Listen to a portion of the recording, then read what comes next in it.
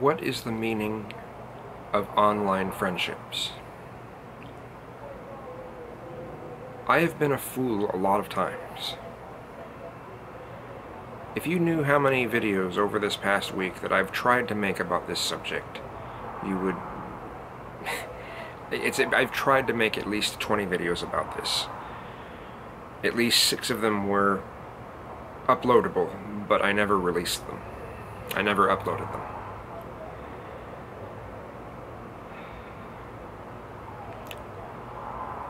I trust people that I shouldn't.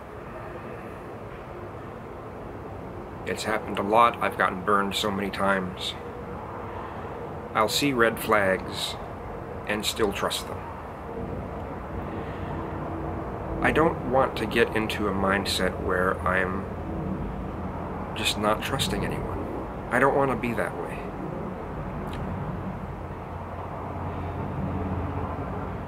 You know, there's part of me that feels like I would be losing my humanity if I just stopped trusting people altogether.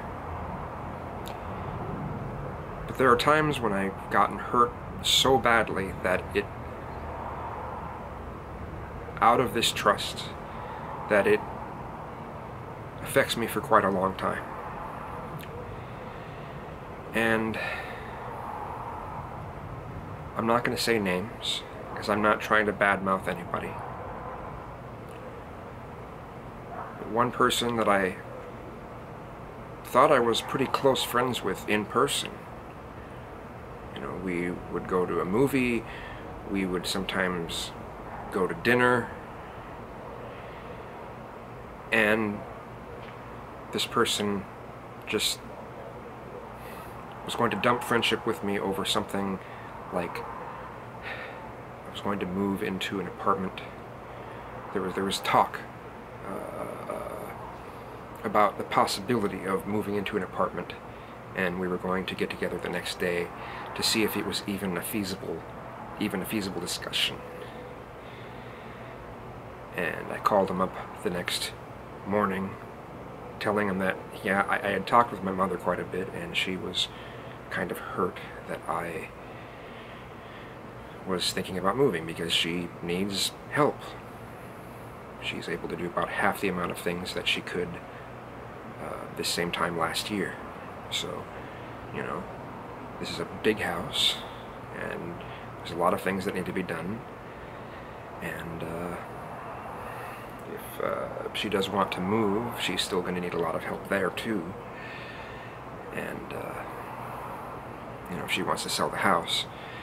And so I told them, you know, this isn't going to be feasible because I need to help my mother. And he was going to drop friendship with me, and told me that I purposely hurt him.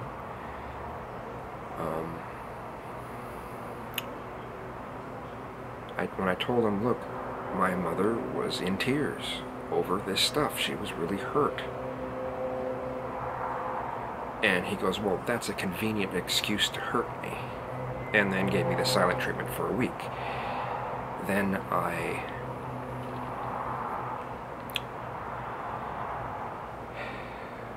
about that week later, I was like, I've had enough of this silent treatment, so I went over to his place, knocked on his door, and he's like, go away. I don't want to talk to you again. And I eventually got him to come to the door after about 15 minutes, and he still continued to push this idea that I was purposely trying to hurt him. Just because I want to help my mother.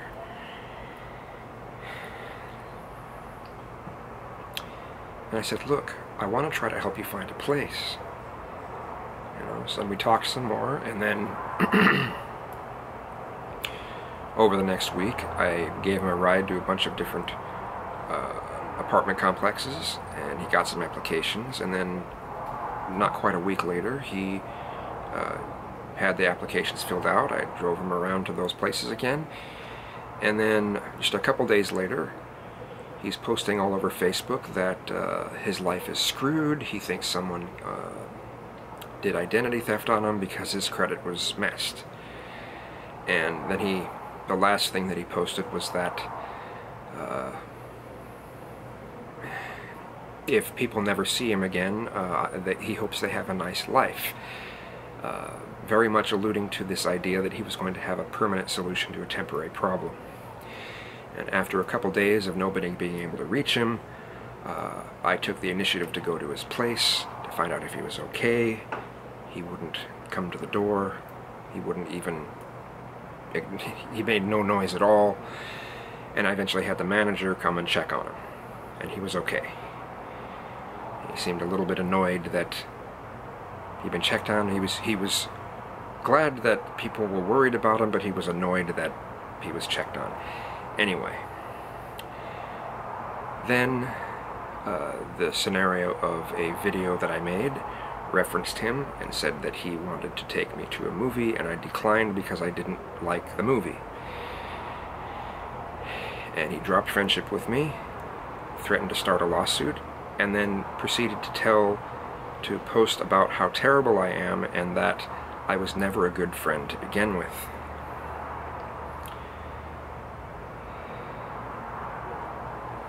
That really hurt.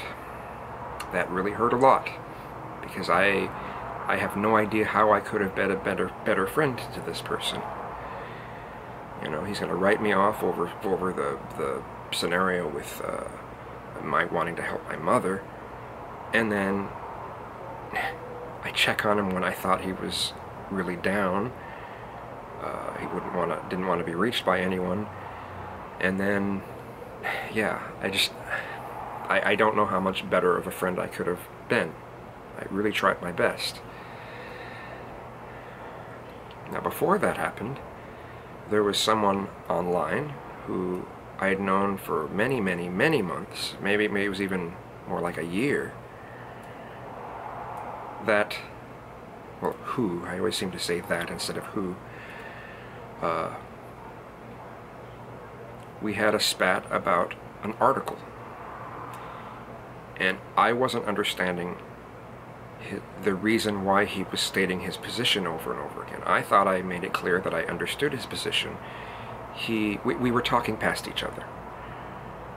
And over that argument about that article, he dropped friendship with me. Those two things put together, mainly the thing of the second person who I knew in person, just started to eat away at me. And I became worried and paranoid that any of my friends will just drop me as a friend at the tilt of a hat.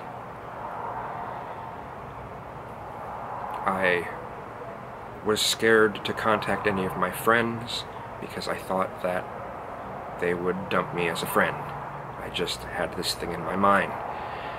And I don't know whether that would qualify as some sort of PTSD, but it really fucked with me. And I have still not fully recovered from it, but at least a little earlier tonight I was able to talk with someone about it for about an hour, and it helped a lot. I was trying to contact as many people as I knew, but they were just unavailable, so... But this sort of thing really added to my eventual decision about what I've done here on YouTube. And I don't know how long it's going to take me to recover from this, to where I'm not going to have this worry that people are just going to dump me as a friend over something that I don't even understand. So, you know, if that makes me stupid because I'm not understanding that, I guess there are some areas that I'm stupid. Everyone is stupid in some areas. And everyone has some intelligence in some areas. You know, I have autism, and there are some things that there are some social things I don't get, I don't understand, I don't know how to relate with.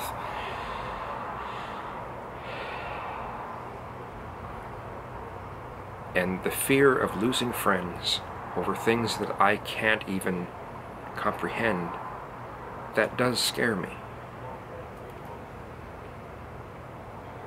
and it makes me not want to ever discuss anything that is potentially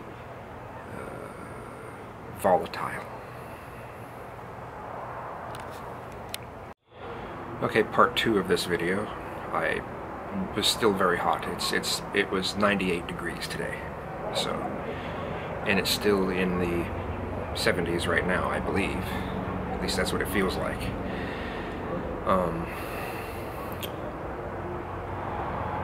But the questions that go through my mind so much are, what is an online friendship?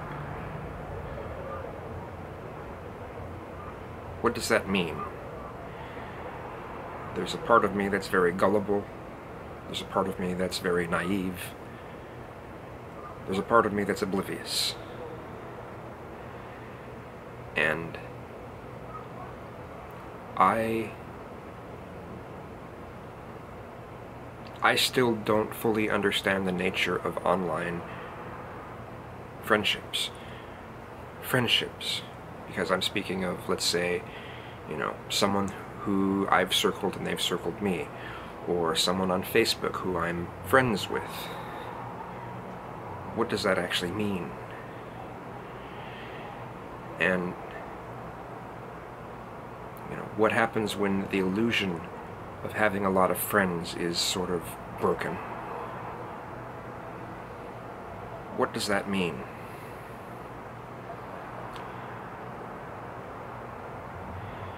Right now I'm in a state of mind, I don't know who my friends are. Beyond the people that I've known for a long time. I have no idea who they are. I no longer know if someone is just being nice to me. Do they actually care about me? Do they not care about me? What does it all mean? And it's left me very confused.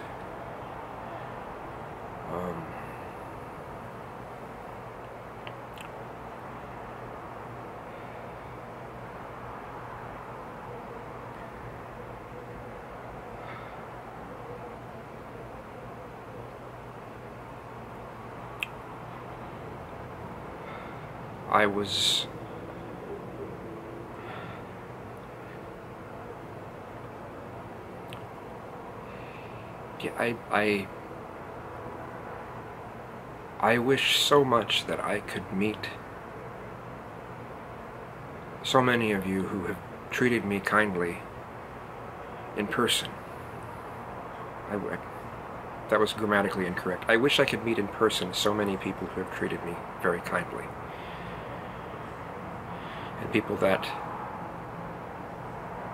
seem like they genuinely care. I wish I could meet so many of you.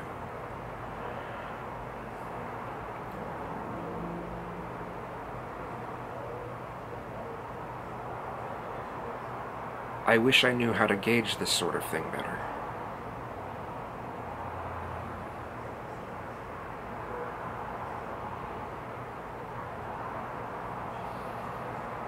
I wish I knew.